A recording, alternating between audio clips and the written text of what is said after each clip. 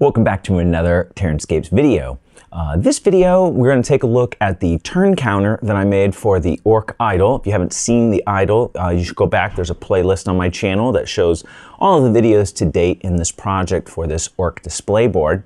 And I think I came up with a fairly creative way to count the turns. That was something that was under contemplation before.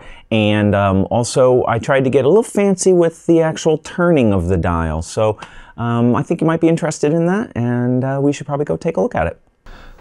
So here you see the, I temporarily put the idol on this platform. This platform is 3 layers, basically. The in-between layer, the sandwich layer, is the turn counter itself. And it occurred to me, somebody warned me about using, bones and skulls, and I thought that was very astute. And then another viewer mentioned using day and night, right? The phases of the moon and the sun. And not that the sun has phases, but you get the idea.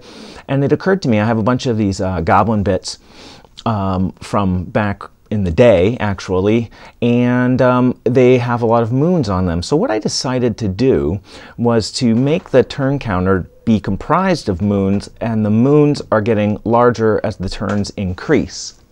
So we have the first turn is our little tiny moon, and then the second turn is this sort of very slightly, but it's where the 2 crosses are. It seems like a little bit more.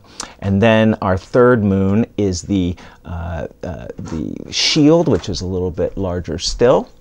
And then we have this icon here for turn 4, and then this moon for turn 5, and then this moon, which is the largest moon here, and that becomes turn 6. And I thought, if I don't say, I don't often praise myself, but I thought that's a nice little system. It feels natural, and you could see them possibly arranging some kind of, I don't know, palisade around the idol of a sort. But I thought it was dressy enough, but also easy enough to understand, say, for your opponents across the way as well.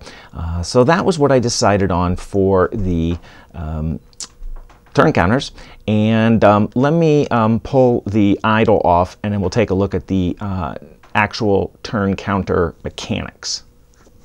So at the moment, this piece is just resting here. This will be glued down onto the pedestal here, which is actually, you may recognize, this is a miniature base.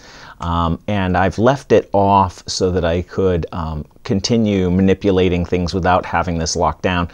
But this will get locked down, and it forms a sort of top plate to the turn counter itself, and that will kind of hold it from ever, skipping out of the way and getting, discombobulated. So let's see if I can get my hand in here, but not get my hand in the front of either camera. How's that? So the popsicle stick, the toothpick, is currently holding the place of where the turn indicator will be, and as I got this all propped up here. As you turn the turn counter, it snaps into place for each of the turns. And I really wanted that to happen.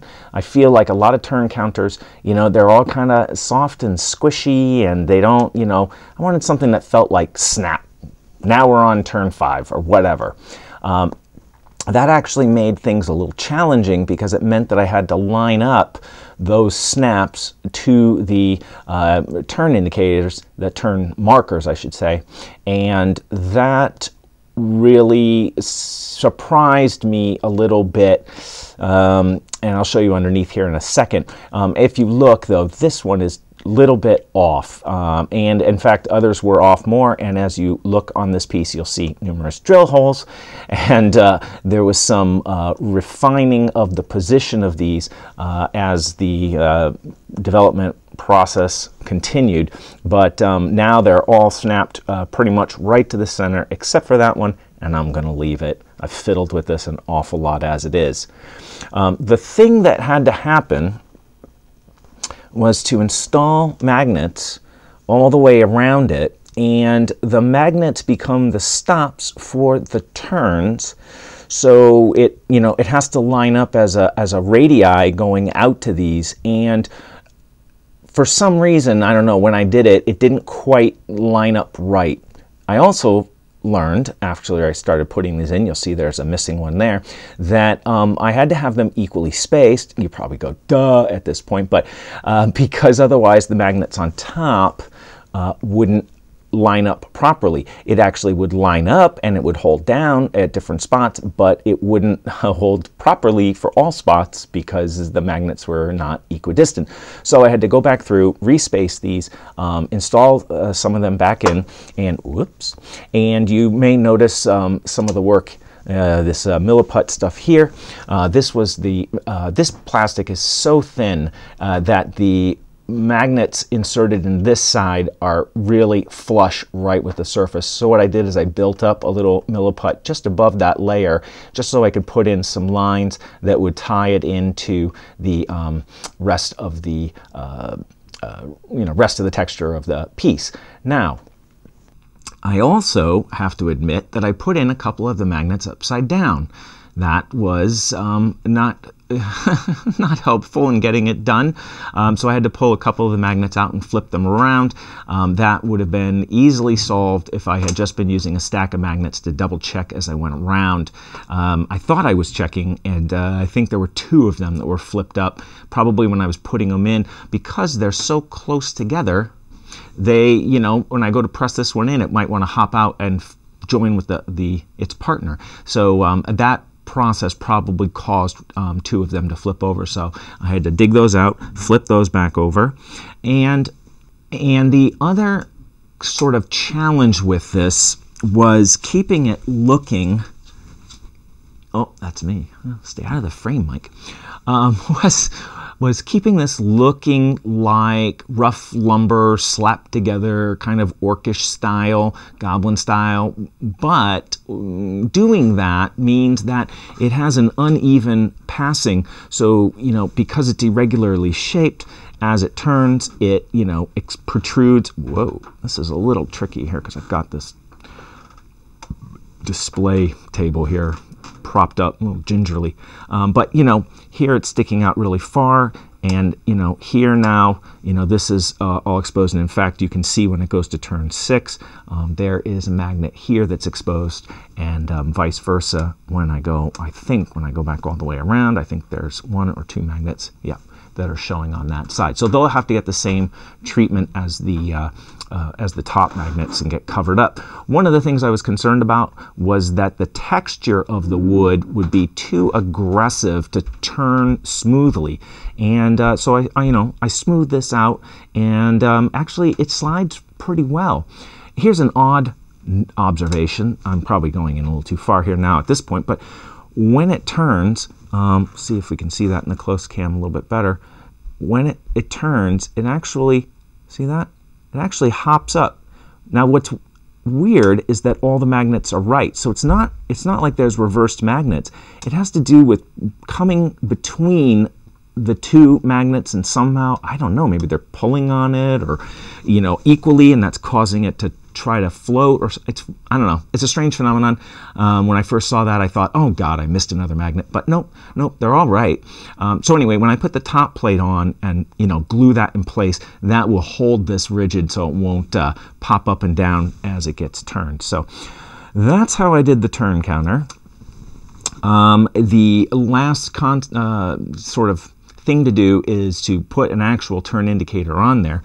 Now that also, it causes that same problem of it's uneven, and so as it rotates, right, like right now there's a lot of space over here, but this will be fixed, and as it comes around, well, let's just pretend this is rotating instead, right? As it comes around, now it has very little space on the deck compared to this top plate. So I have to mount something pretty, you know, far outside, and I can adjust how I lay this down to try to provide the maximum amount of free space for rotation. I think it's something like that. Maybe it's going to give me the most space, but it's one of those other small things, because everything's irregular as it turns. It's all of a sudden it's close to something and far away from others. But I'm going to put a little, I'm thinking right now, a little piece of lumber here, and then scatter a few other pieces of lumber around like they were left over from the construction or whatever.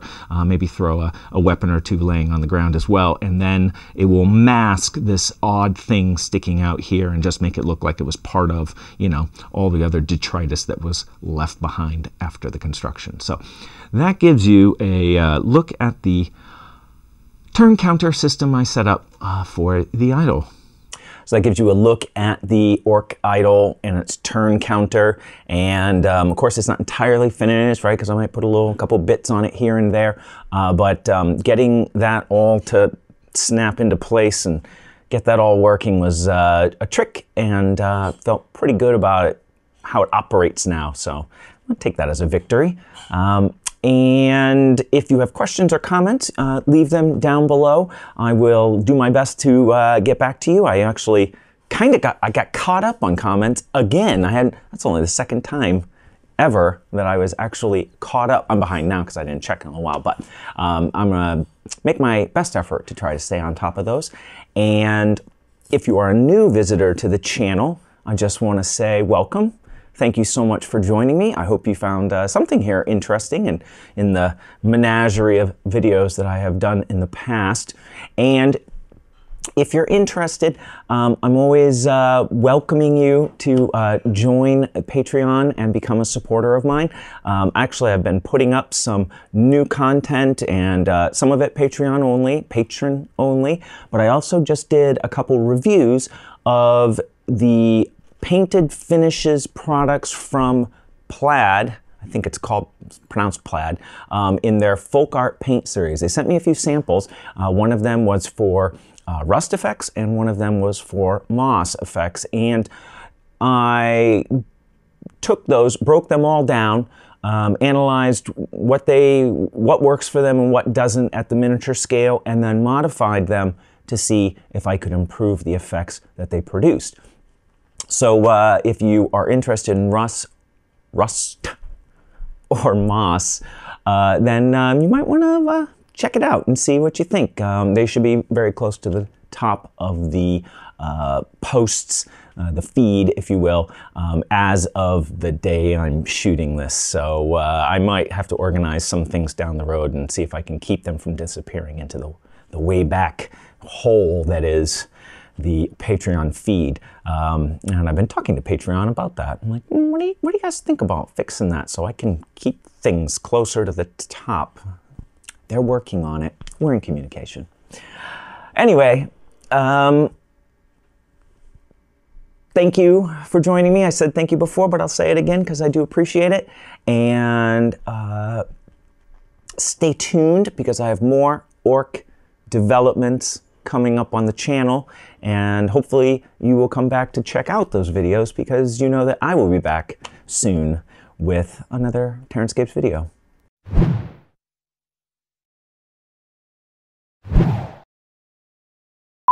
Oh, I didn't mention that. Okay. Elevator. Oh, start a fresh one.